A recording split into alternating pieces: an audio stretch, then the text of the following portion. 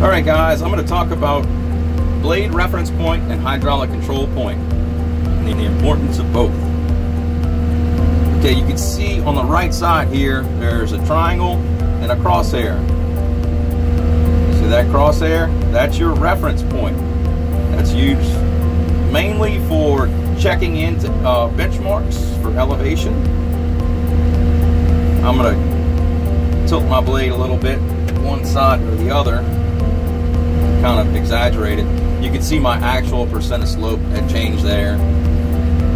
So if I put my crosshair on the right side, it's saying, okay, the right side, that's 98 foot.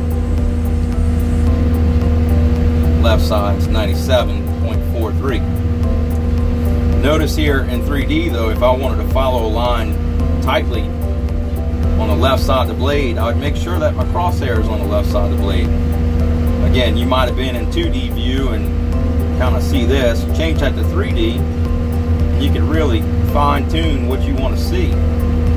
Very helpful, especially for following line work. Okay, make sure when you're benching in, this crosshair is on the correct position that your blade is on the benchmark. So let's talk about the triangle.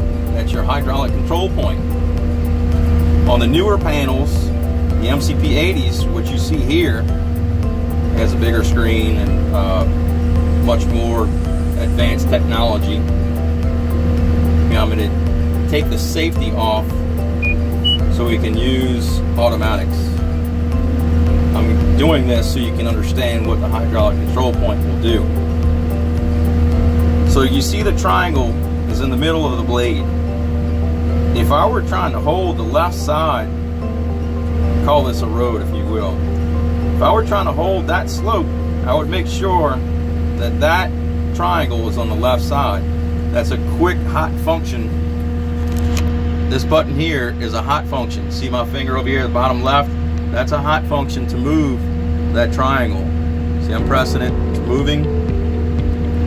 You can also go to Tools, Blade Settings, and change that here.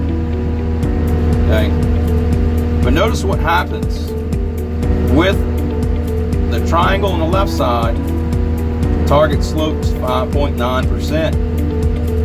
If I change that to the right side, well, now it's negative 6.1 because the right side is doing something different. And you'll see in auto what I'm talking about.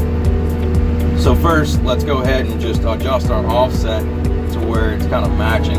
Go to Tools, Vertical Offset, Auto is a kind of quick feature to match grade. So, I'm going to engage auto, pulling the trigger button here. Right now we're in auto, you can see in red. Now watch this. If I change to the right side, well, suddenly I'm trying to hold that other slope, that target slope. So that's the importance of the triangle. Take it out of auto. Make sure that triangle is on the side you want to hold for slope, whichever side. So that's the difference between hydraulic control point and reference point. One's for guidance and checking in, and the other is for holding correct slope and elevation on a certain side of your blade. As long as that triangle is on your surface, it'll still cut grade. So if the left side or right side, let's say the right side is, it says off grid up here. As long as that triangle is still on your surface, you might say cut or fill over here, it'll still maintain that cut or fill.